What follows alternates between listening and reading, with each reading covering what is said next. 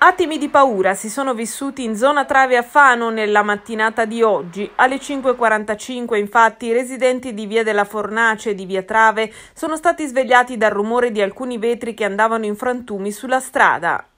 Alcuni di questi si sono affacciati alle finestre, notando un uomo di colore che brandiva in mano una grossa chiave inglese e che con la stessa colpiva le auto parcheggiate. Così, oltre alle urla, è scattata l'allerta al 112. L'uomo, come se nulla fosse, dopo aver mandato i frantumi i vetri di 4 auto, sarebbe poi tornato sulla strada principale e da qui si sarebbe diretto al bar tabacchi di via Trave, colpendo con un attrezzo il distributore automatico delle sigarette, rompendolo.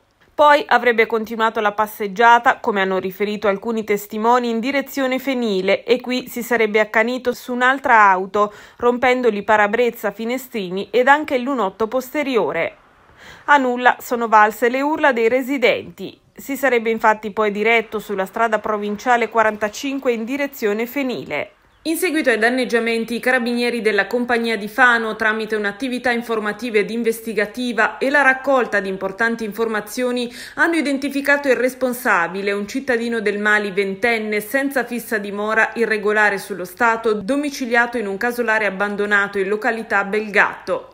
A raggiungere il casolare sono stati i militari della stazione dell'aliquota radiomobile di Fano, alla vista dei quali il giovane, in evidente stato di alterazione psicofisica dovuta a probabili disturbi mentali, senza alcun motivo, li ha aggrediti con una grossa chiave inglese del peso di 3 kg, la stessa usata nel danneggiamento delle auto, lanciando verso di loro anche una filettatrice in ferro del peso di circa 1 chilo. Il giovane, una volta immobilizzato, è stato trovato con addosso lo stesso maglione rosso notato durante i danneggiamenti. Dopo le visite all'ospedale di Fano e dei sanitari del reparto di psichiatria dell'ospedale Santa Croce, è stato sottoposto a TSO e ricoverato nel reparto di psichiatria dell'ospedale di Pesaro. 3 dei militari intervenuti hanno riportato lesioni non gravi. L'uomo risponderà dei danneggiamenti delle auto e di resistenza e violenza a pubblico ufficiale.